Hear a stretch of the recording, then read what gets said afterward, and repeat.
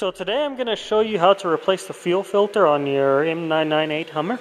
So as we go down by the oil dipstick here, you can see the canister that houses the filter elements and also works as a water separator.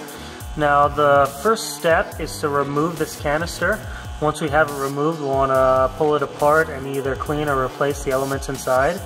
Down there is your drain hose for the water separator. You'll want to remove that. You'll want to remove those two hoses right there.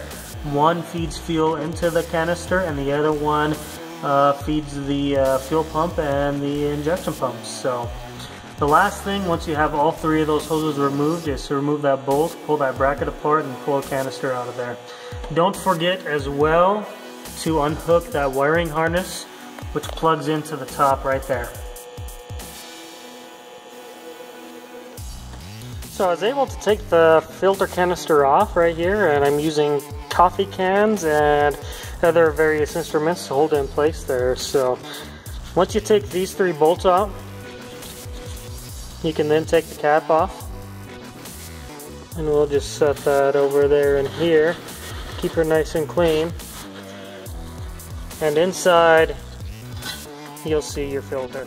So what I ended up finding was a failed fuel filter and a plug screen. As you can see, when I pulled the filter out, that gap right there caused dirt and debris to get through the filter and ended up clogging my fine debris screen, probably about 95% there.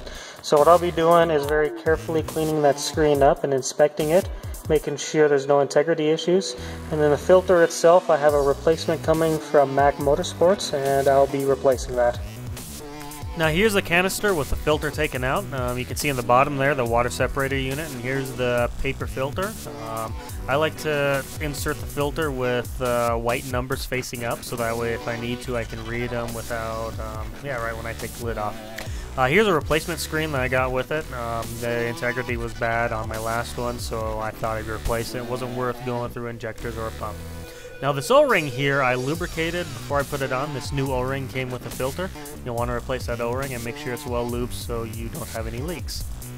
Now on that side you can see the notch in the canister and the notch in the lid. All you do is line these notches up and your bolt hole should be really close. You might need to twist a little bit. And just torque the bolts to 6 foot-pounds and you will be set. If you have any questions or comments, feel free to leave them in the comments section below. Any additional information, links to tools or parts that I used will be provided in the description. Thank you very much for watching and have a wonderful day.